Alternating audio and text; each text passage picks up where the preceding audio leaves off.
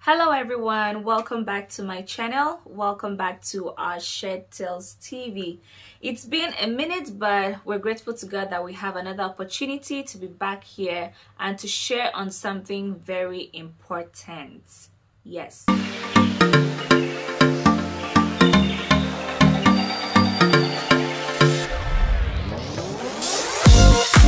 Today I want to share a little bit on the topic modesty. What is modesty? Not that type you're thinking about. It's not the appearance. Today we're going to talk about modesty of speech. If this is your first time on this channel, welcome. Thank you so much for joining me today. I'm so glad to have you here with me, and I hope you do consider staying to the end of this video. And to all my returning subscribers and friends, I should call you guys friends now, thank you so much for clicking on this new upload.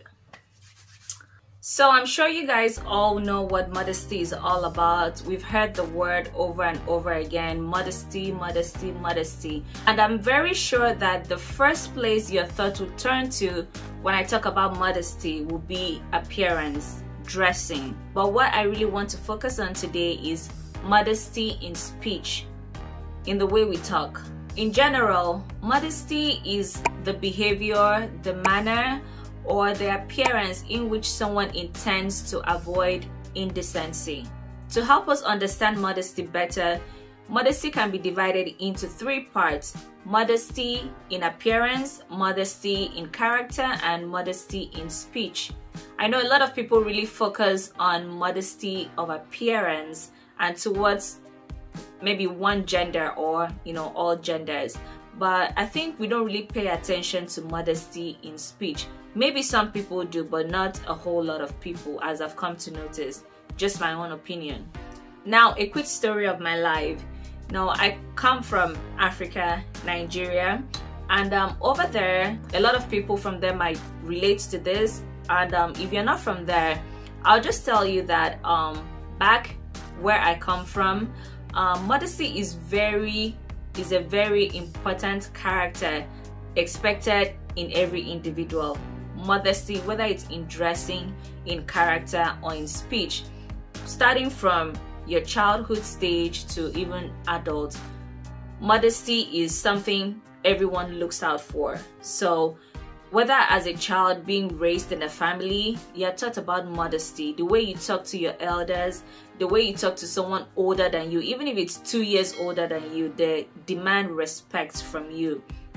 I think we don't really pay attention to the word modesty over there. We just know that everyone is supposed to be respectful. We are all respectful to our elders, to other people around us. You just have to be respectful. It's part of the culture there.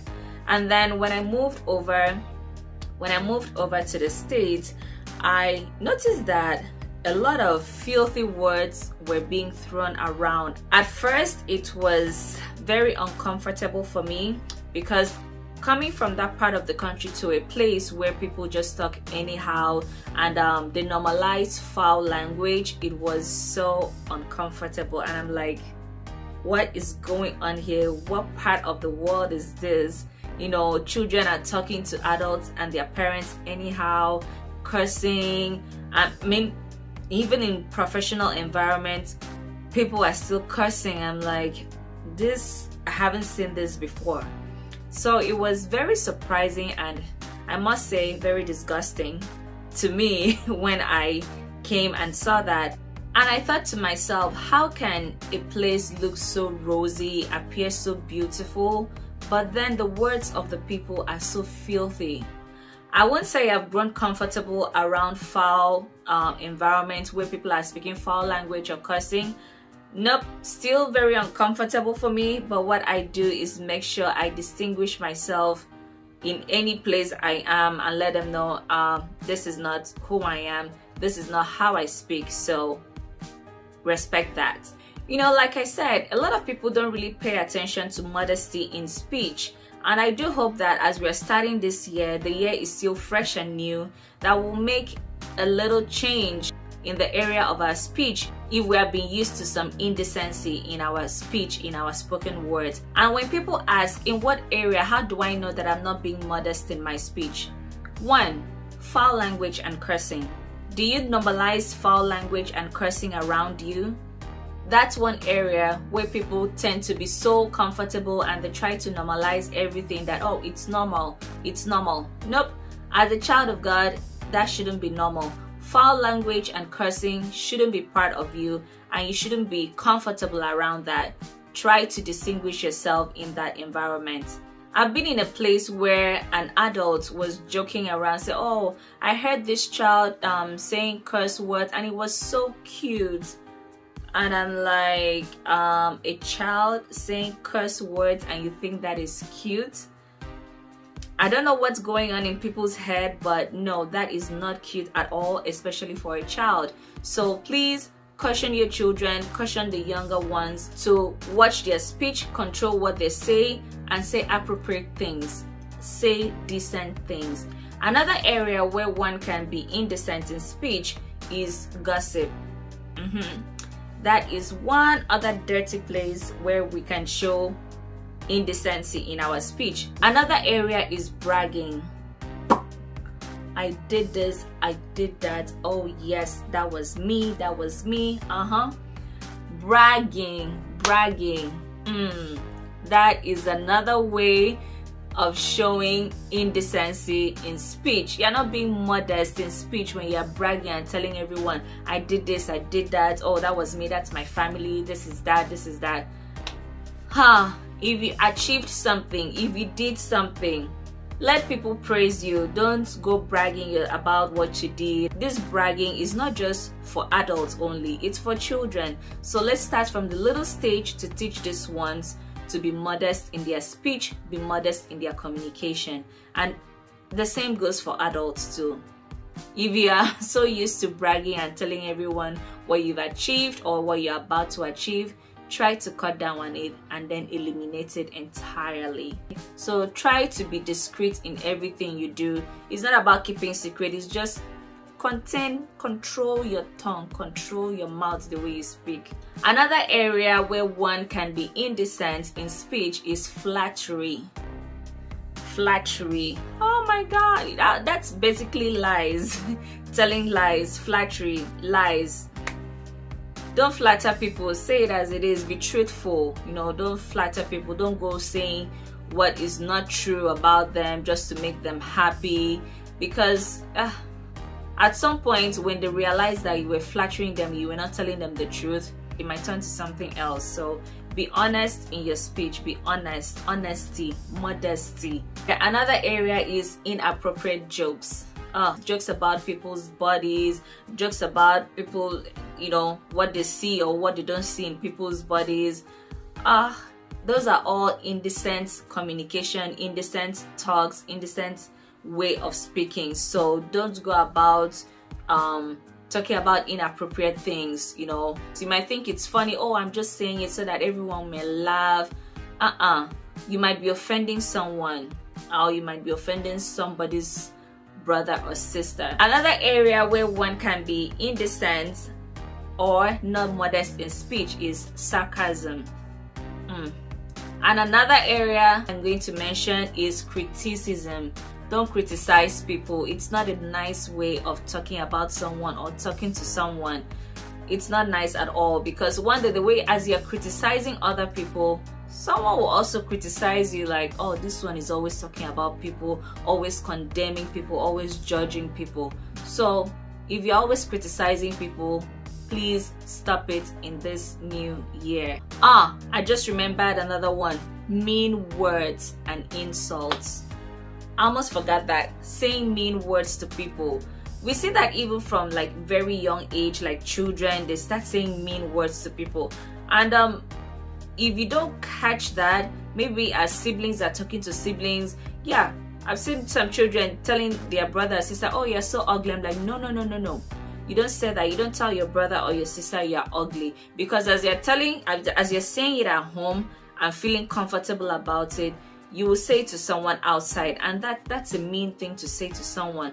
So let's start from a very young age to tell our children, do not say mean words. And if you're an adult too that likes saying mean words to people, please, it is not funny. It's not funny. Change. Just change, okay? Ephesians 4:29 says, "Let no corrupt communication proceed out of your mouth, but that which is good to the use of edifying, that it may minister grace unto the hearers." And if you're asking what's the big deal about this modesty in speech, what's the big deal? I mean, people should get used to it. Hold on. This is why it's important to be modest in your communication and in your spoken words. 1, edifying yourself and even edifying your children too.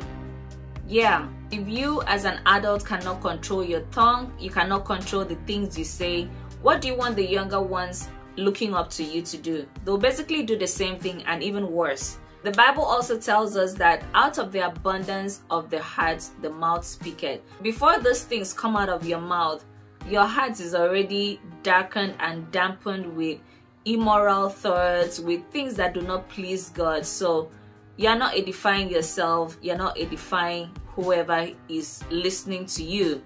Another reason why it is important to be modest in your speech is your communication promotes your integrity. Yes, the way you speak can command respect for you.